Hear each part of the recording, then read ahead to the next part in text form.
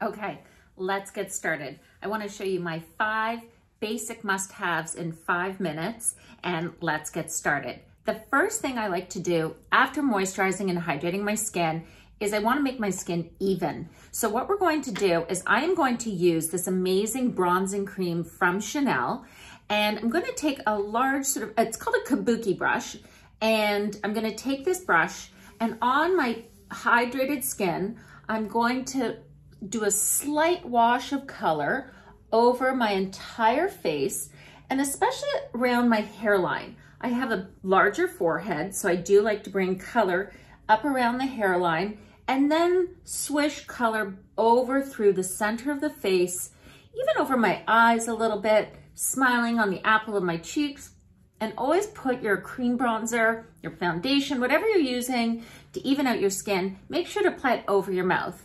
Now, to give my skin a little bit of extra definition, I do like to start at my ear, blend in, my ear, blend in, and it gives a little bit more definition and helps to highlight my cheekbones. And then again, I do like that bit of pop of color onto my cheeks so that my face has dimension and also my skin looks a little more even.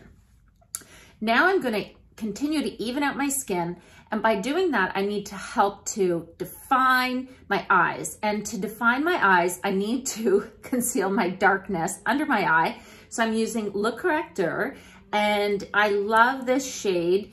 It is B31, and I'm going to apply this, and I apply a generous amount of the concealer. I like to then let it sit for a moment. The next step is this. It is my corrector for my under eye. This is shade number 31. It's called Le Correcteur from Chanel.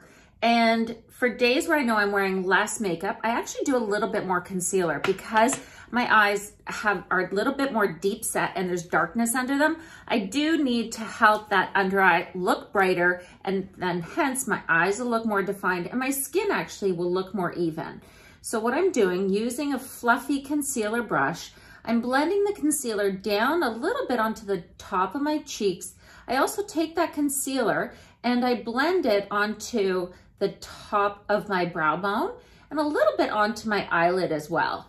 Just by tapping and pressing, I get that instant brightness, and you can see my eye looks brighter as well.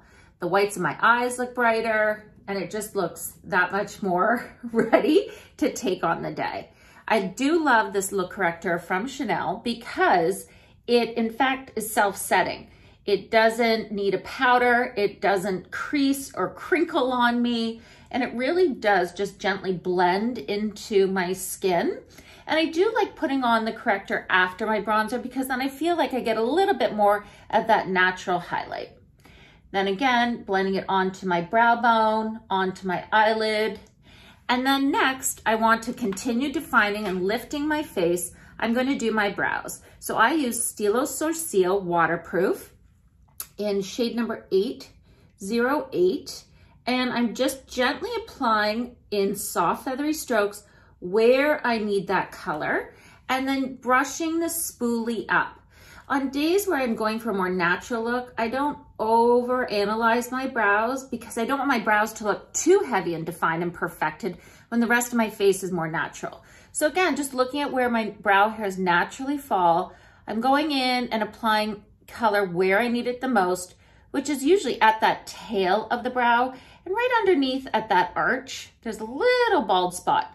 A few washes of color at the head of the brow, brushing up and over to blend the color and my brow hairs together. Then to further define my eyes, I can't go anywhere without a few good coats of Le Volume mascara. This is a beautiful rich black shade that really helps to lengthen and add volume to lashes. I could spend a lot of time defining and building up my lashes. Remember to start right at the root and zigzag up, making sure that you go around all 3 sides of your eyes, starting at that inner corner and zigzagging up to give that soft yet strong and defined definition to your eyes. I might add a few more coats before my final picture. Last but not least, a hint of color. So I am loving the shade of lip color for the fall transition season. And I like to apply again my color just on the bottom lip and then tapping and blending my lip color with my fingers. So it gives a little bit more of a volume, more of a stained, sort of voluminous look to my lip versus overly drawn on and heavy. Hope you found this helpful. You too can get ready very quickly. 5 simple products, 5 minutes, and off you go. Have a great day.